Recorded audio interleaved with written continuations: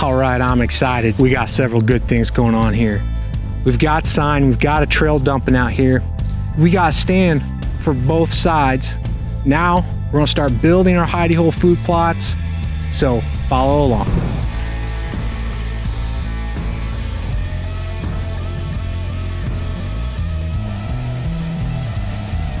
A few weeks ago, laid out this nice little hidey hole food plot. This afternoon, what we're gonna be doing is we're gonna be burning this off, preparing our seed bed. We've got rain in the forecast here in the next few days, so gonna get this prepped and ready. Hopefully that rain holds, and we'll be broadcasting seed here soon.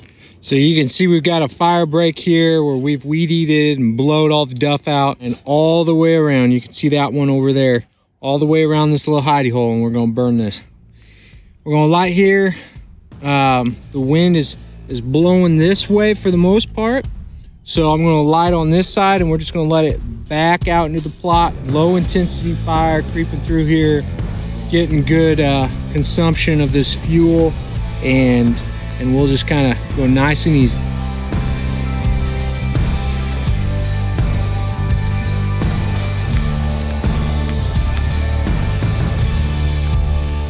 You can see how much duff there is. If you were going to broadcast seed, that's got to go through a lot of duff, and you're not going to have as much seed hit the ground. Our goal is to open this up and allow seed to get to the ground.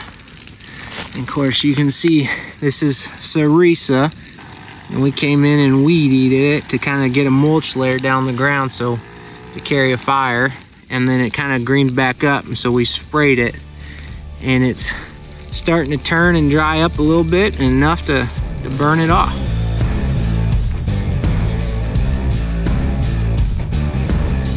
It burned off really well.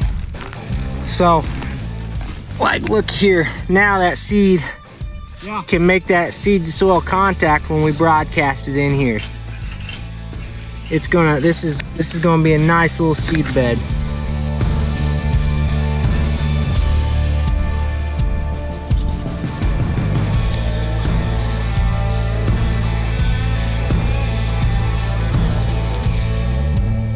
Well, this burn is going really good, and it's really tempting to say, let's just light it up and let it go and be done, move on to the next one. But I want to play the patience game here, because these conditions for burning today, we're dry, it's warm and sunny out. We've got a lot of fuel around the area. If I just went ahead and lit this, that fire all of a sudden is now competing for oxygen out here in the middle. We're bottlenecked down tight here. That wind could swirl, and we could very easily throw something across the line here. So knowing that, I'm just going to be patient. It's backing nicely. Just let it do its thing. I don't want to get ahead of it, and then, you know, here the last 5 minutes cause a little boo-boo and have something jump and get out of control. So just going to be patient.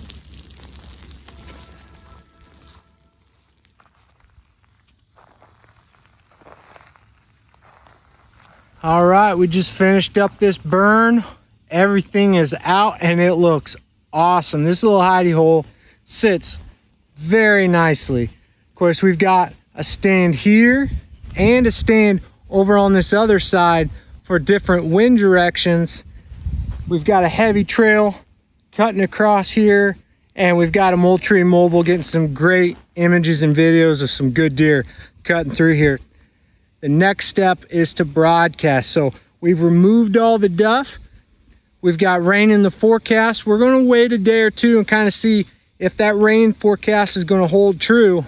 And if it does, we're going to be out here right before or even during the rain to broadcast seed. And that seed is going to get great soil contact now that all that duff has been removed with fire.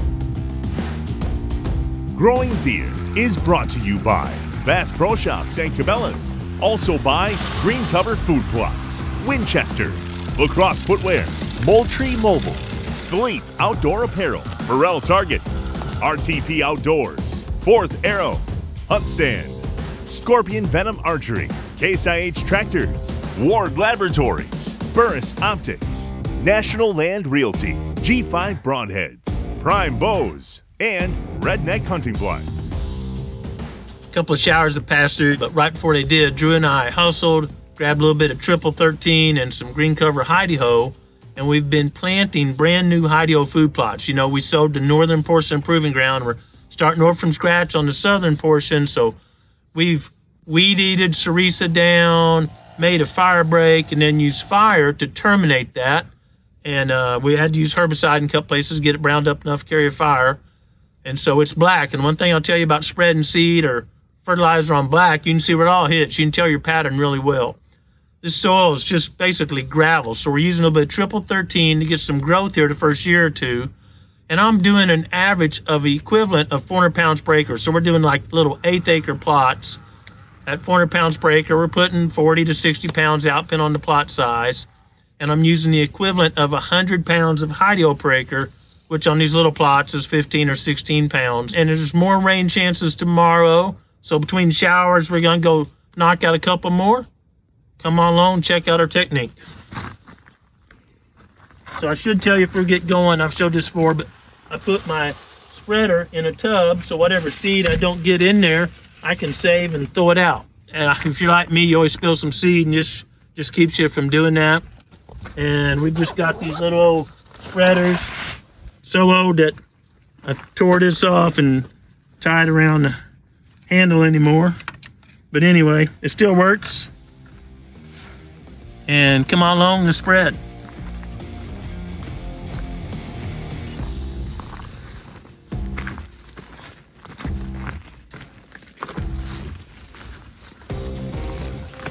Little bitty old plot here. You can see we made a fire line. And it's not black because there was nothing to burn here. And we burned and that killed a couple of saplings and cedars. And I like to go one way with about half and then the other way.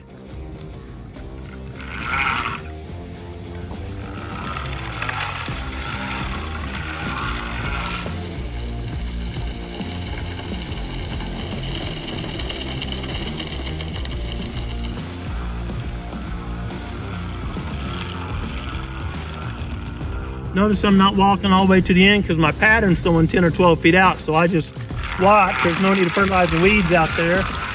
Turn my corner nice and slow. I feel like I got pretty good coverage that way. This spot's really small, so now I'm gonna go this way.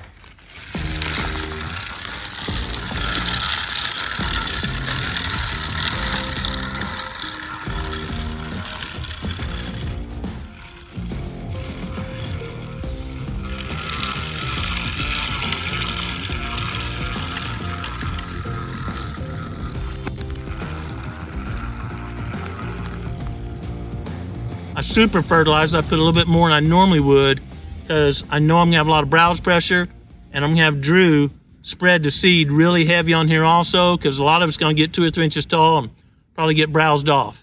You know, in a plot like this, if you harvest one big doe for some venison for the freezer or a good buck, man, it's paid for itself. It's an awesome thing.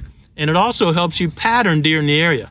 You know, if deer's down there 100 yards cutting through and you got a tasty salad bar up here, it's liable to cut up through here and keep on going.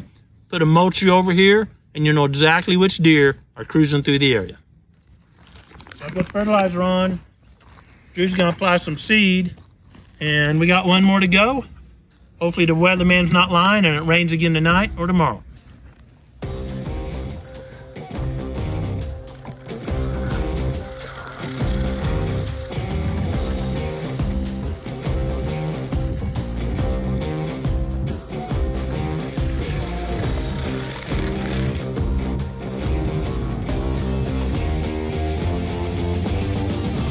We've spread this right before it's supposed to rain, and that way you get really good seed to soil contact. Remember, if you don't get seed to soil contact, that seed's on top of layer duff or something, it'll get warm and wet and germinate, but the root may not make it in soil, so it dies. Just like spilling some seed in the back of your pickup, and it turns green, then it dies because there's no soil there. Got a mulch tree right behind us over here. We put it out and we were doing the burning. We get a pattern of what deer were just naturally walking through, kind of a timber edge here, before we get green stuff, and then after, I'd suspect deer that were passing below here are gonna come up the hill, munch on this nice little treat before they make it over to a bigger food plot. So we're kind of see how that's working out.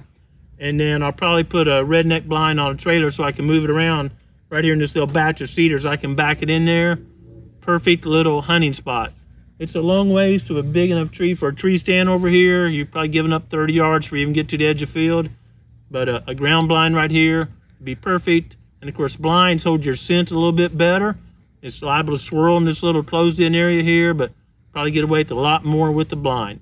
We'll keep you posted and hopefully not only just show you some trail camera pictures, but bring you a hunt from this spot. Planting seed, man, seeds look dead. They look about as dead as the fertilizer. But then you get a rain and it's warm and it germinates. Well, that's a great illustration of what the Creator gave for us. He came here and lived a perfect life, gave us a perfect example, died a horrible death on a cross, and then was resurrected to be our Lord and Savior. And seeds coming out of the ground are a great illustration of that resurrection. I hope you take time to listen to what creation is showing you every day, and more importantly, seek the Creator's will for your life. Thanks for watching Growing Deer.